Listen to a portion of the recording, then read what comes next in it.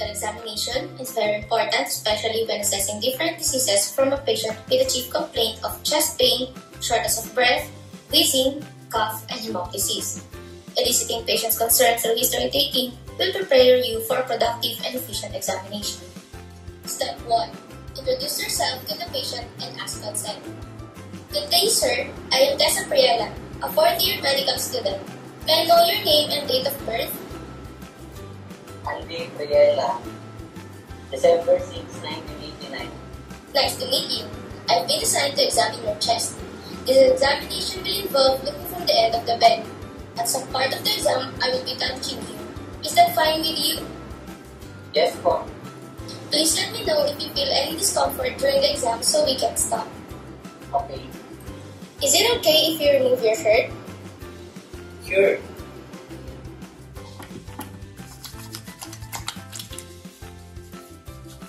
Step 2. Brief survey of the patient's thorax and respiration. Shape of the chest and how it moves. Thorax asymmetry. Bony deformities. Rate, rhythm, depth, and effort of breathing.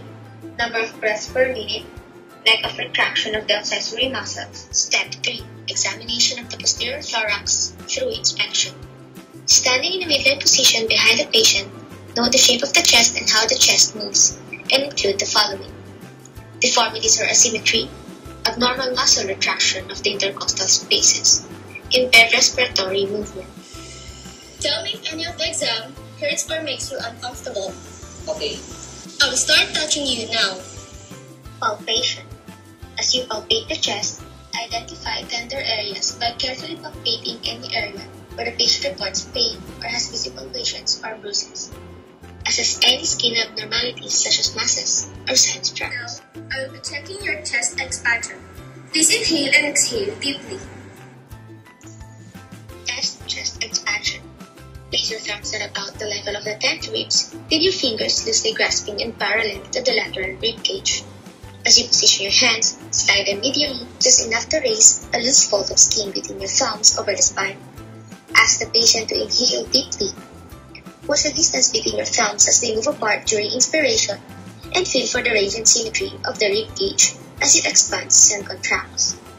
This movement is sometimes called lung excursion. I will now examine your tactile framings to check the air density within your lungs. Kindly put your right hand to the left shoulder and vice versa. I'm going to press my hands on your back and I want you to say 99 whenever I touch you. Sure. 99. 99. 99. 99. I will be percussing your back to listen for intensity, pitch, and duration. If it makes you uncomfortable, please let me know. Okay. Percussion.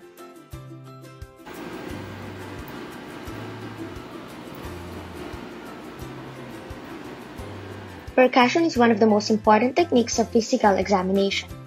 Percussion sets the chest wall and underlying tissues in motion, producing audible sound and palpable vibrations. Percussion helps you establish whether the underlying tissues are air-filled, fluid-filled, or consolidated. Percuss one side of the chest and then the other at each level in a ladder-like manner. Please breathe out so I can identify the lower level of diaphragms. Identify the descent of the diaphragm or diaphragmatic excursion. First, determine the level of diaphragmatic dullness during quiet respiration. Holding the pleximeter finger above and parallel to the expected level of dullness, percuss downward in progressive steps until dullness clearly replaces resonance. Confirm this level of change by percussing downward from adjacent areas, both medially and laterally. Please inhale deeply so I can measure the descent of your diaphragms.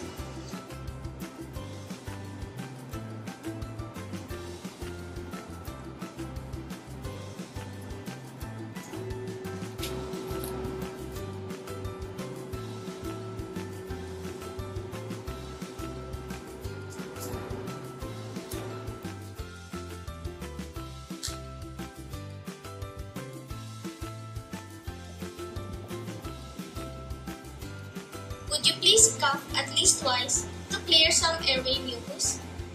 Sure. As examination technique for assessing airflow through the tracheobronchial tree. Auscultation involves listening to the sounds generated by breathing, listening for any adventitious sounds, and if abnormalities are suspected, listening to the sounds of the patient's spoken word or whispered voice as they are transmitted through the chest wall.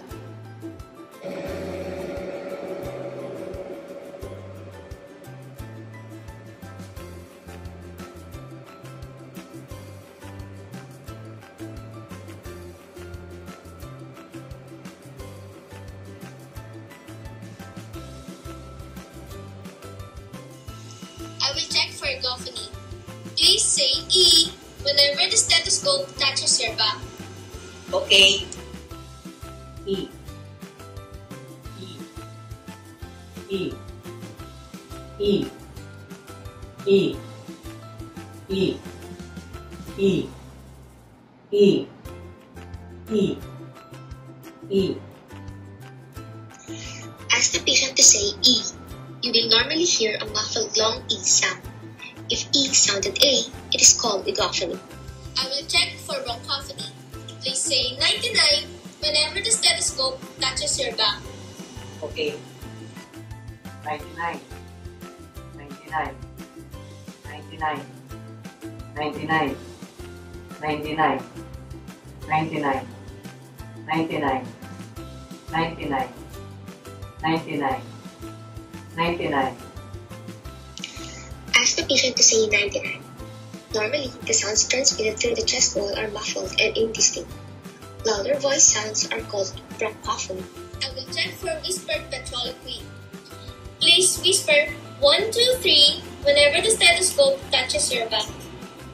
Okay.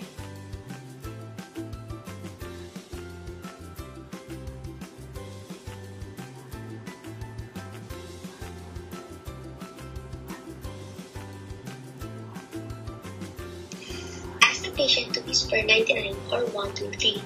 The whispered voice is normally heard faintly and indistinctly. But if the whispered voice is heard clearly, it is called whispered petroloquy. Sir, we're now going to examine your anterior chest. Would you please lie down so we can proceed? Okay. Can you breathe well? Yes. Please let me know if you feel any discomfort during any of the procedure. Sure. Inspection. Observe the shape of the patient's chest and the movement of the chest wall. Note for deformities or asymmetry of the thorax, abnormal retraction of the lower intercostal spaces during inspiration, or any supraclavicular retraction. Local lung or impairment in respiratory movement. Palpation. Palpate the anterior chest wall for the following purposes: identification of tender areas, assessment of bruising, sinus tracts, or other skin changes. Sir, I will need to touch your chest to examine your chest expansion. Assessment of chest expansion. Place your thumbs along each costal margin, your hands along the lateral rib cage. As you position your hands, slide them medially to a deep, raised, loose skin falls between your thumbs. Ask the patient to inhale deeply. Observe how far your thumbs diverge as the thorax expands, and feel for the extent and symmetry of respiratory movement. I will now examine your tactile framings to check the air intensity within your lungs. I'm going to press my hands on your chest and I want you to say 99 whenever I touch you. Okay. 99. 99. 99. 99. Percussion.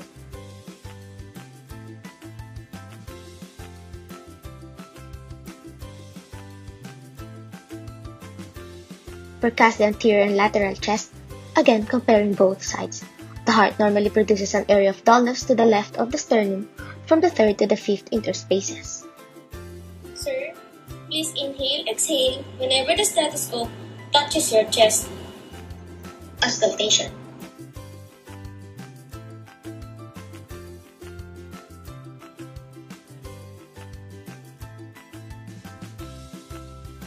Listen to the chest anteriorly and laterally as the patient breathes with mouth open, and somewhat more deeply than normal.